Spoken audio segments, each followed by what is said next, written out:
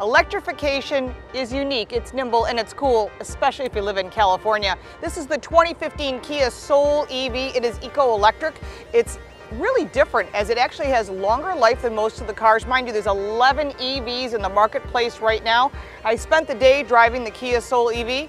I was actually impressed. It had technology, it had comfort, it had a lot of eco-friendly technology inside as well as eco-friendly concepts. When you look at the battery power, it is different than the other electric vehicles that are on the marketplace. It even has 2 electrical connections in case you own another brand. You can still charge because there are multiple different types of outlets. And when you take a look under the hood, you're going to see something a little bit different.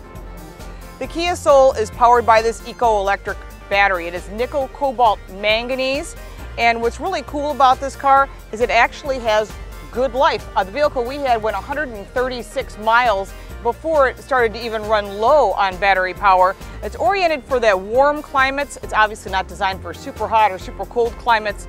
And what's also nice about this is it meets all the requirements of California. You cannot sell vehicles in the state of California unless you offer an electric vehicle, and Kia now does. The interior of the Kia Soul EV is even eco-friendly. So eco-friendly that I can't even remember what this description is. It says, the first vehicle in the world to earn the UL environmental validation for bio-based organic carbon content. They say the materials are made of sugar and they're made of corn, and I'm thinking, high fructose corn syrup?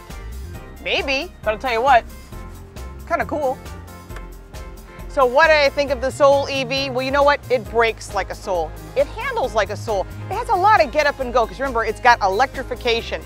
Would I own one of these? Well, personally, it doesn't fit into my lifestyle. For a lot of people, it does. I prefer gasoline or diesel, but you know what? This car is cool. It comes in 4 colors. There's a great incentive in many states. Right now, you're going to see it on the West Coast. Soon, you'll be seeing it coming to Atlanta and Austin and DC, where there's a lot of demand for these type of cars.